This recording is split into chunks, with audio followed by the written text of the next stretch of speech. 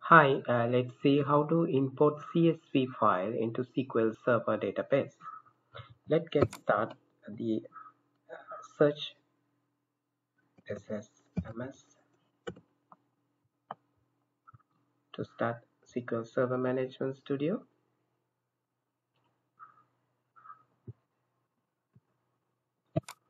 In my case, I'm not using the Windows authentication. I'm using the SQL Server. Might be you have the Windows authentication.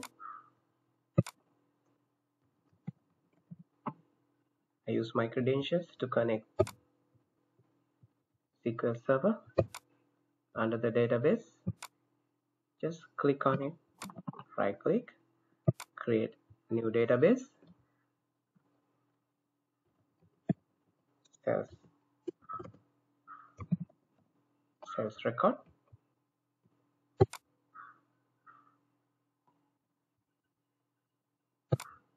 Database successfully created. No tables yet.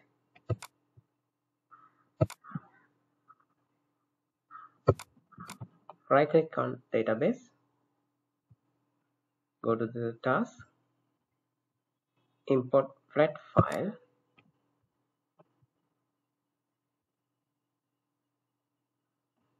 Click next. Choose your CSV file. I want to tell you that I'm going to import 5 million records. It's a huge number of records. CSV. Open it. Remember not to keep any spaces on it. The record. There is records 5 million. I will show you that how the system is running on for 5 million records. Then what is the performance of the CPU and the RAM? Click on the task manager and performance. Under the performance you can see that CPU speed is now 13% and 14% likewise. And now let's import the data.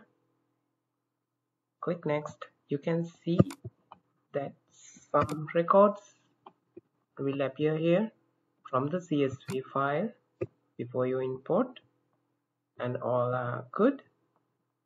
And click next. You can set the primary key if you want here, but I don't want to do that. Just next it and finish, and see that gradually the CPU speed will increase. Finish. Now it is in progress. Now CPU increase. Now it is processing. We'll see. Might be it will take one minute and maybe 20 seconds. Sorry, 20 seconds. 1 minute and 20 seconds. We'll see.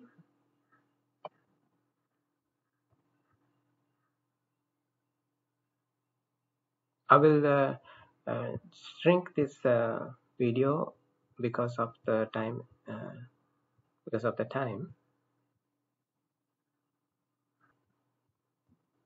In my advice is use this one to import the 5 million records if you want for some tasks, additional tasks if you want. But remember that keep this record for the evidence to check these things.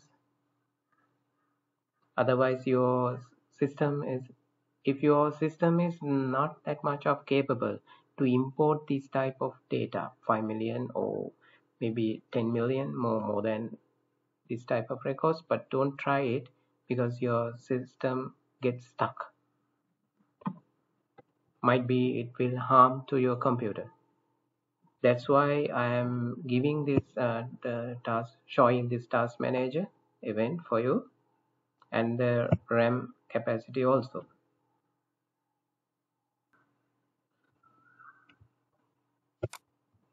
Now it's finished. Just close this one, click on tables. You can refresh this. You can see that the sales record appear here.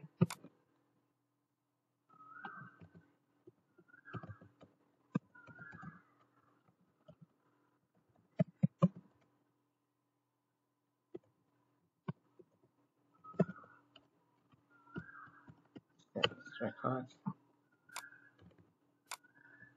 Execute the query. For the query execution also you require more CPU power, but RAM it is not like that. There's more CPU power, you need that to execute 5 million records. Still query is executing, you can see here, and after executed you can see that the record counter comes here. Now it is 0 rows. After completion it will gives you 5 million here.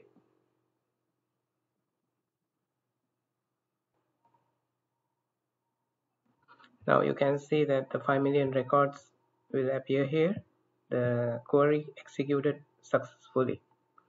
And thank you so much. If you have any queries, just keep the message under the comments area.